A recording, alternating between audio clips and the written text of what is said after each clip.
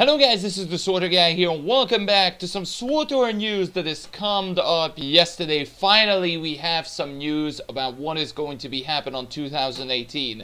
Now, first of all, there is not much, but, however, we're gonna get the next game update 5.7, which is called Legacy of the Creators. We're gonna get it on January 23rd, so that is 2 weeks away. So it's kind of like, this is gonna be a short, but probably more specific about the storyline patch. So just let's get into what we're gonna get on Game Update 5.7, which is gonna be called Legacy of the Creators. Now we're gonna have a new Operation Moss. I think it's Skiva. I don't know how to pronounce it, but obviously we're gonna get Skiva, and I think on either February or March we're gonna get the last boss as well, and we will have the full operation finally. But not just that, obviously these are going to be available, like the Skiva Operation boss fight is going to be available on Story and Veteran mode. And also we're going to have returning companions. Now, we have Risha and Corso, and also Andronicus returning.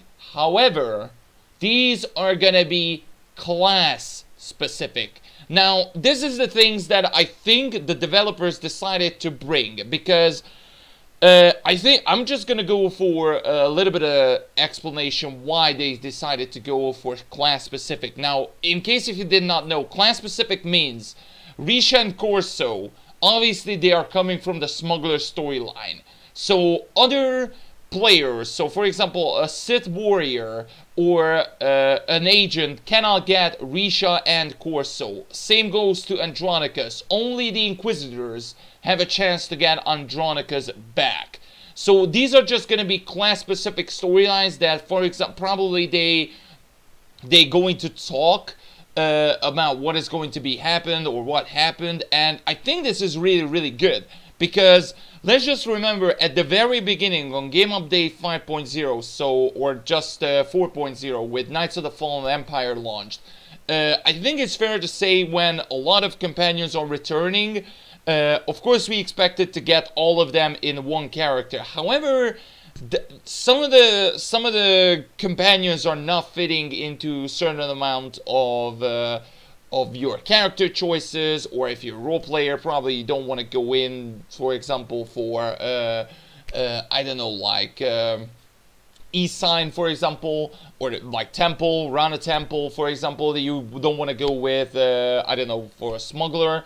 But I think it's fair to say that I think this is gonna be, I think, some kind of class story as well. Like probably we're going to remember what we done, or some similar stuff that, or what is going to be happening in the future, or maybe some other things that we're talking about. Obviously we're gonna get a new content market pack since it's a new patch, so obviously we're going to get a content market pack and various bugs fixes / updates. Pretty much that's it. So, like, nothing else to talk about, what fixes or updates. There is no specific about that. And obviously we're gonna get returning companions this year, as Eric some kind of teased about it. So we're gonna have, except to get additional companion returnings, a new flashpoint, and more. So I think it's fair to say we are 3 patches away for getting 6.0. Now, this is Game Update 5.7 starting really early on January 23rd. I believe last year as well, we got the first patch. So January 23rd was the time I think we got a new patch.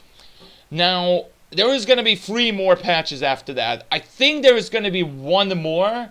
So Game Update 5.8, probably 5.9, but I'm not... I don't think that's going to happening. I think we're going to get 5.8, but after that, I think we're going to get 6.0.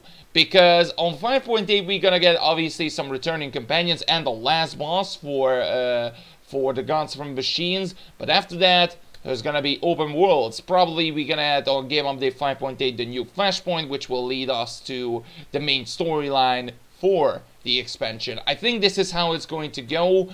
I'm just like thinking about in terms of previous years or just experience how it went, but it looks interesting. I'm looking forward to, for example, finally level up my Inquisitor. I think my Inquisitor is level 70.